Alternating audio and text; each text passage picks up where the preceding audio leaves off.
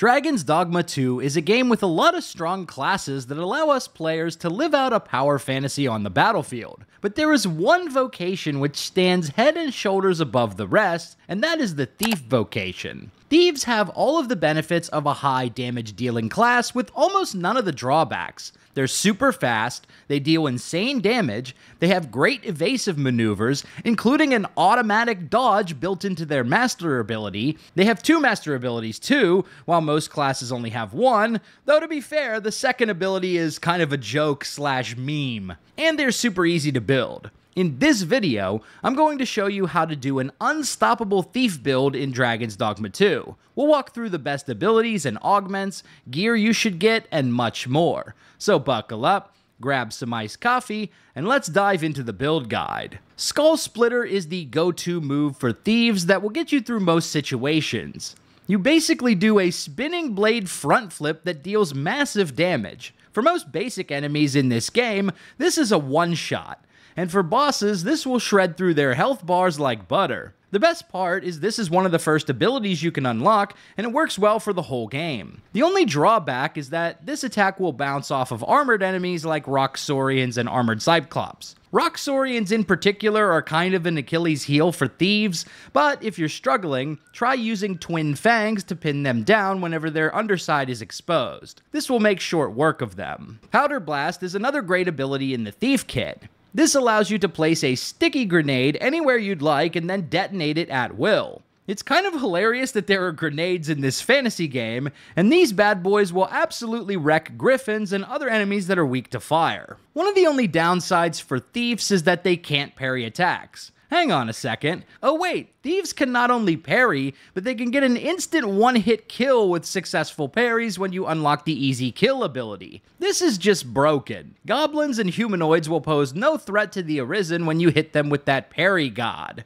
These abilities will just buff you out like no other. And if you're looking for an IRL buff, then you gotta try G Fuel, the premier energy drink for gamers and the sponsor of today's video. G Fuel is my go-to drink for getting game-changing clean energy because it has 0 sugar, 0 crash, and 0 jitters. Plus, it tastes amazing with over 50 great flavors to choose from. I've been having a lot of late nights with the launch of Dragon's Dogma 2, and I've been reaching for the Shiny Splash Blueberry Lemonade to pull me through. Hype Sauce is also one of my go-to flavors. Think of what you could accomplish with all that extra energy. You could hit the gym and get shredded, start that business you've been thinking about, or maybe just keep playing Dragon's Dogma 2.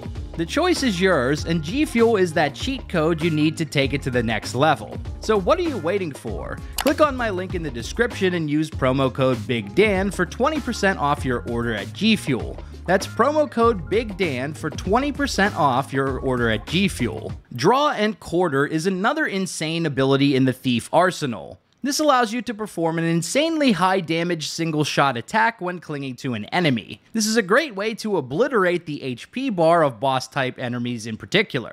But the most busted ability of all has to be Formless Feint, one of the master abilities for the Thief vocation. Formless Feint is basically sicko mode for thieves, buffing movement speed, and more importantly, activating an automatic dodge feature that allows you to completely evade incoming attacks with no input from the player whatsoever. With Formless Feint, you can tear through a mob of enemies in seconds and take 0 damage, even if you're bad at the game. It's basically turning on easy mode. And the crazy part is this ability barely drains any stamina whenever you activate it. To unlock Formless Feint, you just need to do the Nameless Village main quest, make your way to the underground hideout, and speak with a character named Srawl. There are some other pretty good abilities too, like a smoke screen that AoE stuns enemies, the Sub-Zero get over here move, the Shadow Veil invisibility cloak, and the concussive leap. But the other abilities are just stronger, so I barely use these ones. The second Meister ability is kind of a troll ability.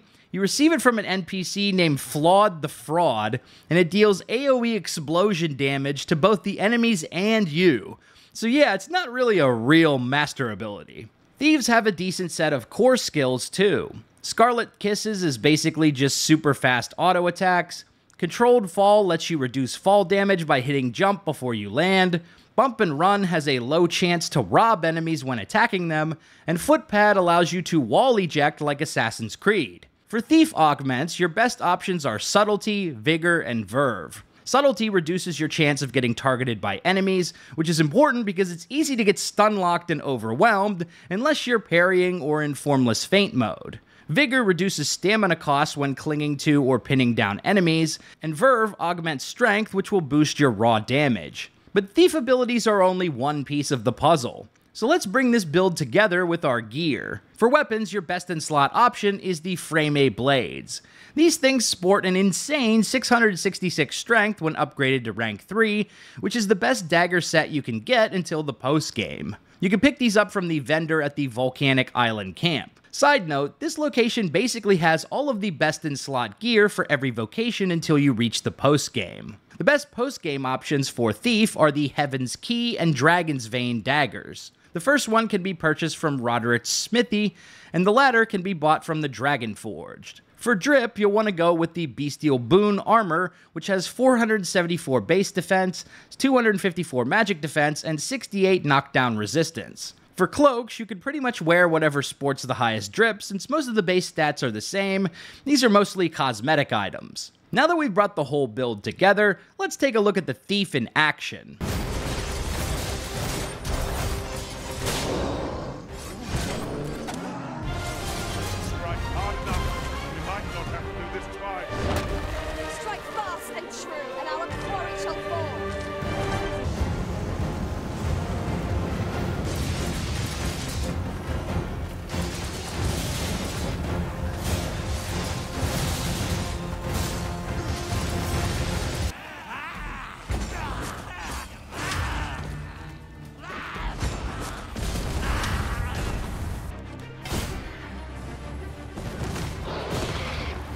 I dare say there'd be no harm in using this. Are you sure about that?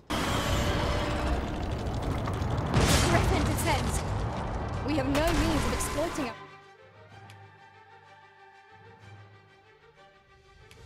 Or enemies' weakness.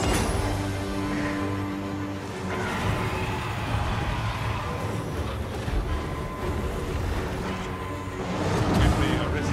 I shall see to it this does not happen again.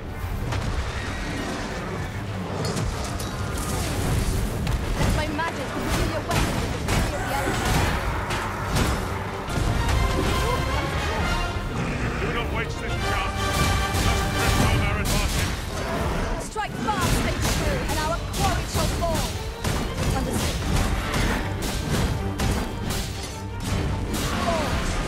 I must admit that it feels wonderful to strike through. Grant you roaring fire. I have a wellspring of strength that shall never run dry. I absolutely love playing as a thief in this game. It's not my favorite playstyle, but the super fast, high damage, God in the flesh on the battlefield type beat is incredibly fun. So there you have it. Everything you need to know to make the most cracked out thief in Dragon's Dogma 2. Have fun tearing through enemies like tissue paper. If you like this video, be sure to subscribe to Big Dan Gaming for more Dragon's Dogma and RPG videos. Big shout out to all the channel members for supporting my content. And don't forget to click on the link in the description and use code BIGDAN for 20% off your next order at G Fuel. Until next time, this has been Big Dan. I should go.